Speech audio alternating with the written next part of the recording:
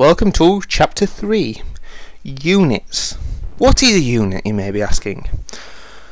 Well, a unit is some pre-programmed code, okay, that somebody has made.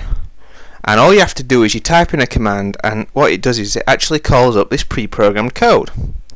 Now, that's all the unit really is. So you can actually go on the internet, and the unit's called .tpu files, and you can search for all sorts of units, and they can allow you to do amazing things like graphics, positioning text on screen. That's an inbuilt unit, positioning the text on the screen, and all these other things. So it's very cool. So what we're actually going to do is this whole chapter is going to be using this CRT unit and some added functions or procedures that you actually get with the CRT unit, like changing text color and changing text position to make your programs look a bit cooler. So that is what a unit is, and you'll actually learn how to use a unit in the next tutorial.